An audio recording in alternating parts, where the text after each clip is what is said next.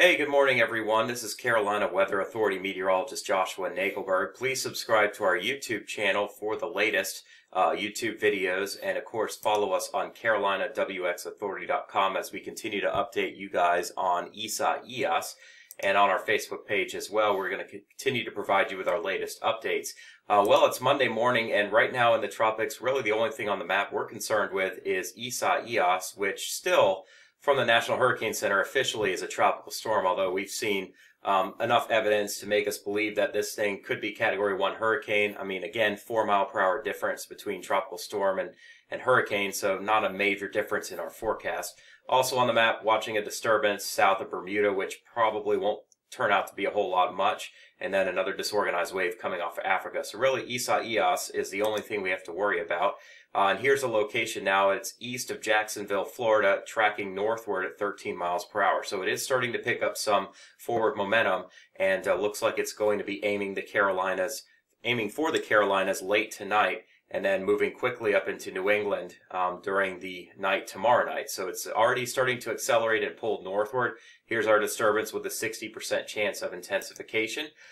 Here's the latest from Tropical Storm Isaias, still 70-mile-per-hour wind. We did see last night some evidence that it may have become a hurricane, but it was not officially upgraded. Again, we're not going to argue over it at this point, but still a chance that it could be a hurricane before landfall. And now we've got a hurricane warning out. And this is for the upper coast of South Carolina and the lower coast of North Carolina. Currently, our storm is moving northward, starting to make a right turn, though, and pulling away from Florida and away from Georgia and eventually toward South Carolina this afternoon and evening, and then making landfall overnight tonight around or just after midnight. Looks like very near the North Carolina-South Carolina border, and then accelerating off to the north-northeast, moving very quickly through eastern North Carolina Tuesday morning.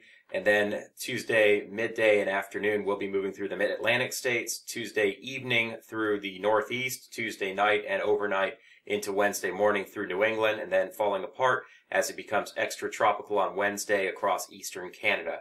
So a large chunk of the eastern U.S. has some sort of watch or warning at the coast. Actually, all the way up to the Potomac River close to D.C. is under a tropical storm watch, if you can believe that. All the Chesapeake Bay under a watch or warning, and all of the North Carolina, South Carolina coasts over a warning. The red indicates the hurricane warning, where our most intense wind and storm surge is expected overnight tonight. The blue indicates tropical storm warnings, and the yellow tropical storm watches. So currently our winds are 70 miles per hour. The center, 30.2 north, 80.1 west. That puts it pretty much about almost 100 miles east of Jacksonville, and we'll be narrowing in on the coast this evening.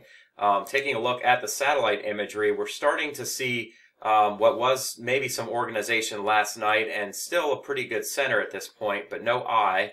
But you can see that the outflow, which looked pretty good last night, is starting to feel some of the effects of wind shear from the south and west. However, we still believe with the warm water and with the relaxation of shear this afternoon that there is a chance this thing could be strengthening right up to landfall as a Category 1 hurricane, and that's what the official forecast is. Hurricane Hunter aircraft, I'll be honest with you, looked like they picked up some stronger winds yesterday than they are this morning, so the storm looks like maybe it was a hurricane last night and back down the tropical storm this morning, but still an opportunity for it to strengthen to a Category 1 hurricane at this point. Category 2 is looking a little bit less likely right now than we thought last night, because that intensification and organization trend has stopped, and that's not a complete surprise to us because this storm has been fighting for its life pretty much its entire lifespan. But definitely still has a chance to pick up some punch over these warm waters, and regardless of whether or not it's a 70-mile-per-hour storm or a 90-per-hour storm, it's going to cause damage where it comes on shore, especially north and east of the center. Let's see, we'll take a look real quick at our forecast models, and you can see very strong agreement in the track right now. There's no deviation left or right anymore. Every model takes it onshore, pretty much near Calabash or Holden Beach, North Carolina. 24 hours from this 2 a.m., so pretty much that landfall is going to be right before 2 in the morning, maybe midnight or 1 a.m. And then by morning, it's already up close to the Virginia border, and then in the afternoon, we'll be across New Jersey, and then in the evening over New York or Western Mass, and then by early Wednesday morning, we'll start to see it accelerate across New England and up into Canada. So it'll be a fast-moving system for us. intensity forecasts show us just below hurricane strength, and still a possibility that the system will be strengthening into a hurricane, a Category 1. In fact, half of our models now show that happening probably this afternoon and especially this evening. So there's a very decent chance this storm is strengthening right up until landfall. I don't think it's going to happen this morning. It may be more this afternoon and evening, though. And then once it makes landfall, slowly things do weaken. It's going to take a while, though, to get it down to depression. Probably by the time it does that, it's already up through Maine and into Canada. So I'm going to stop real quick and tell you we may have a tropical storm in Maine. And by the way, if you followed in June, Tropical Storm Cristobal was still tropical in Wisconsin. So this may be a sign of the changing times to have tropical systems that far north in the U.S. Real quick, we'll look at the hwarf. It's showing it's strengthening steadily but not rapidly up until landfall. This is now 11 tonight, so about midnight looks like. Does show winds offshore that could be of hurricane intensity with gusts maybe to 80-85 miles per hour. And then weakening as it comes on shore. This is 2 in the morning tomorrow, and looks like it'll be near Rocky Mount or just east of Rocky Mount by 5 a.m. and weakening to a tropical storm. All the strong winds at that point will be over the Pamlico Sound and the Albemarle Sound, but there may still be a core in here of strong wind, perhaps with winds of 50-60 miles per hour sustained. On the western side, we'll see less wind but more rain, it looks like. And then over Virginia, still a possibility as this thing picks up some jet stream energy. It could strengthen a little bit over the waters. So if you're in Virginia Beach or into the lower parts of the Chesapeake, be prepared for that tomorrow morning. And then tomorrow afternoon, still getting battered on the mid-Atlantic coast with some gale force winds. New Jersey could see winds over 60 miles per hour in Atlantic City. So very much could be a problem in areas that got hit by Sandy. And then we'll start to see weakening as this system moves farther northward. So that's a look at our system. As far as our watches and warnings, this is the area that has a hurricane warning. This is tropical storm warning, tropical storm watch up here, and then flash flood watch to the west of that. Some areas are under both, by the way, as we would expect.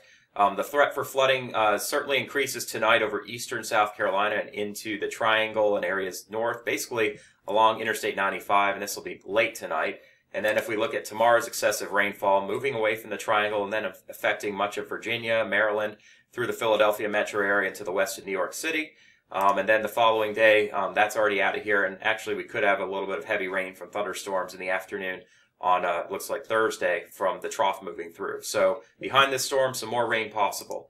Rainfall amounts we expect to be generally 3 to 6 inches along and to the west of I-95. The Triangle is going to be close. Eastern areas could get more. D.C. could actually get swamped if you believe this run of the GFS. Same goes for Charleston and Beaufort. Myrtle Beach and especially Conway and areas just inland could have some flooding. We'll take a look as well. That's the European model, pretty much in the same boat as the GFS, which we'd like to see that agreement. Take a look real quick at the potential for river flooding, and it is certainly a possibility over the rivers of eastern North Carolina or South Carolina, so the PD and the Waccamaw River, as well as the Lumber and the Cape Fear River. The Tar River and Neuse River probably have a better shot at some flooding, so we'll have to very much keep an eye on that. Places like Smithfield, maybe Tarboro and Greenville. Also the possibility of some flooding in the Virginia rivers and up into the northeast. So a lot of people are going to be impacted by the potential for flash flooding. We do have an extreme impact of wind and maybe tornadoes overnight tonight around Wilmington and just inland, with a high risk of some power outages and flooding in areas in red, and a moderate risk to the west of that area. Maybe some flooding, certainly some isolated tornadoes along and east of 95 during the day tomorrow. And then when we get back to Charlotte and the Triad, we're not as concerned at that point because most of the bad weather's off to your east. And I did forget to show you the radar, but here is our center of Isaias, not closed off, but we're starting to see these outer bands of rain get close to Savannah and Hilton Head Island. This afternoon, Charleston and into Myrtle Beach should see those outer bands moving in, and then Wilmington by this evening. We do already see showers popping up ahead of this, but the main bulk of rain and wind will be arriving tonight. All right, everyone, thanks for joining us, and please, if you haven't already, subscribe to our YouTube channel. And we'll keep you posted. We'll probably have some live feeds coming on later on today and tonight. Take care, everyone.